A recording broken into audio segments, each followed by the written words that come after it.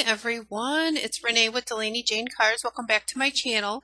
Today we're going to build a dimensional scene using some of the new products from the Not Too Shabby Shop. Jamie at the Not Too Shabby Shop has a rewards program. She also offers a discount on almost everything in her shop. N2S10 will get you 10% off. But we're going to talk about the new release.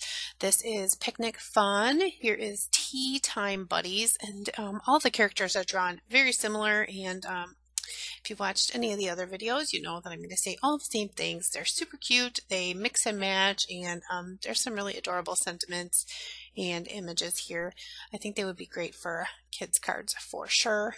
But I will leave a link below to the stamp set that we're going to be using today, as well as the entire release. You can get a I Want It All bundle, and she offers a discount on it. And if you've been following me at all this month, which is the month of March, you know that it is my watercolor experiment month.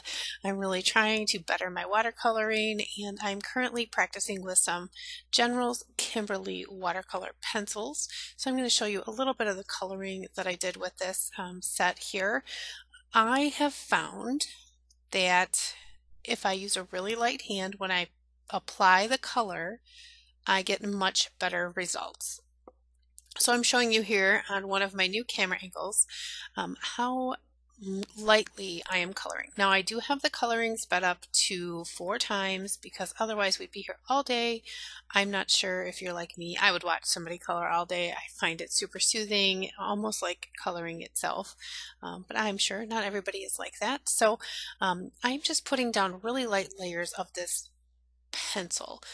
What these color pencils are is basically pan watercolors inside a wooden stick. So instead of taking your paintbrush to the paint, you are putting the paint on the paper and then moving it with the paintbrush. So what I'm doing here is just lightly coloring in a really light hand, kind of like I'm using colored pencils. The watercolor paper has a texture to it, so it will grab the paint out of the pencil and help apply it to the paper. And I never had good results with these pencils ever, but it was because I was using too heavy of a hand. If I left any kind of pencil marks when I was coloring, I wasn't going to move them, and still I'm not going to move them. So you need to make sure, or I need to make sure, that I don't use a very heavy hand at all. Well, that was a lot of transitions, huh? What I did here with my little panda is I colored him completely in, his body, his face, everything. And then I started with the face, and I did add a little bit of color to his face. Even though his face would be white, I just didn't want to leave him stark white. So I shaded him with a little bit of tan and a little bit of brown. And then I'm just blending out this color that I laid down when I colored him, and you see how nice and black that color is and how well that really moves. And I'm not using a super wet brush, it's just a damp brush, just enough to blend the color. That also could have been my problem before. I probably was going to the paper with too much water and using too heavy of a hand, and this is going to be an entire learning process for the month of March. I do have a couple other watercolor I guess medium? No, watercolor is the medium. A couple other watercolor things that I want to practice with this month, so I'm sure you'll see those. So I just added a little bit of pink to his ears, and I watered it down pretty good. I didn't want him to have pink ears. And then for the picnic basket, I really want it to be kind of a tan color, but I only have 12 of these pencils, so I need to mix my colors in order to get what I want. And normally if you're using pan watercolors, you would mix them on a palette. Well, here you mix them right on the paper. So I laid down that really light kind of tan beige color, and then I just deepened it up just a little bit with some brown. And for the chicken, I'm not going to show you all the coloring for the chicken. I'm going to show you some. So I filled in his, like right around the outside of him with this yellow pencil. And then I brought in the orange, and I wanted the orange around the edges to deepen him up because he's a round critter and the center of him would be lighter. So I brought in the orange and kind of tucked it in there by his cheeks where they would be round and puffy and cute, because you know chicks have them. Cartoon chicks have them really cute puffy cheeks. And then I brought in some brown to even darken the darkest areas. It's not going to stay brown, but it's going to make the color there darker. And when I applied the water, I started by applying just water to the area where I don't have any color and getting the paper wet. And then I pulled the color from the outside edges and kind of blended it and then brought it into the area that I didn't have color. That leaves a nice highlight in the middle. At least that's what I think it does. You tell me, is that how you're supposed to watercolor? Because this is all new to me. This is a practice month. I'm hoping to get much better at my watercoloring in general, not just these pencils, but I did use these pencils for this entire release, which I thought was a super fun challenge. And then when I pulled out this release, I pulled out 5 paper pads and decided to stick to those and the same set of dies. I have several dies, but I stuck to the same ones. So I decided to paper piece this chicken's little apron. When I paper piece, I like to shade the pieces. So I used C3 and C0 to shade the pieces, and then I did fussy cut it out. I'm not going to show running around the edges with that Tombow marker there, but that's just a black Tombow marker, and I did, before I adhered this down, I did run it along the edges just to make sure that I had nice black edges. So for most of my card, I'm using the Summer Splash by Pink and Main, and what was the other one called? Summer Party by Echo Park. They coordinate really nice, and it has this piece of cloud paper. Are you like this? Do you hoard a certain type of paper?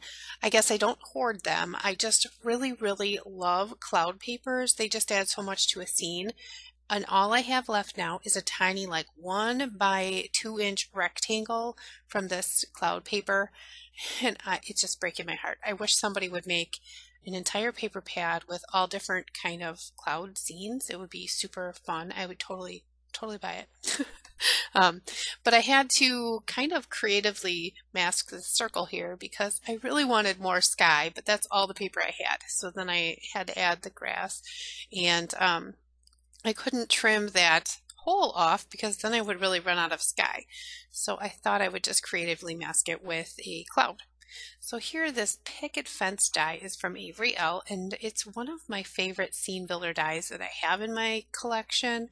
It's got grass borders and clouds and all sorts of super fun stuff. And I'm really glad it was one of my better investments as far as dies, scene building dies go, because I have used it so many times. And then I just adhered this kind of built panel onto a piece of striped pattern paper. And you can see here, I did paint this table off screen, and then I paper pieced the umbrella with that matching striped paper. When I built the cloud and the grass scene there, I did die cut a piece of black just to build it on so that it was the right size. I knew I had cut my striped paper so that I had a border, and I didn't want to like skew that, so I just die cut another one and built my scene on there. And then I added foam tape to the back of all of my foreground stuff, the table, the chicken, the bear, and 2 of the clouds, and I adhered 1 cloud down flat over that hole in the back.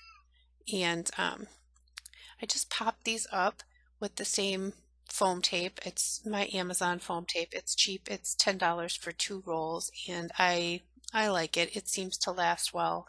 And then as I stick down this pie here, because there should be a pie on the table, I really noticed how crooked my table is, and I was like, oh no, I stuck everything down. I'm going to use this cutie pie sentiment, and if I stamp that there, you would really see how crooked that is. So I've very carefully held my breath and peeled this up and then kind of manipulated the table so it looked a little more straight.